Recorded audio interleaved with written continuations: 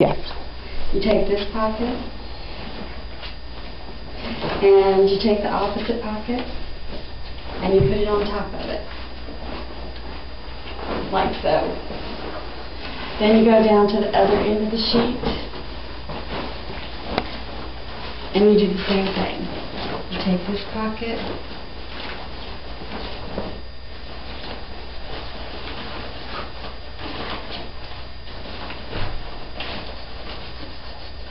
and you put it on that pocket. Now you have two pockets like that, okay? Then you take this pocket, these two pockets, and put them on top of these two pockets, like so. Now you just have one pocket.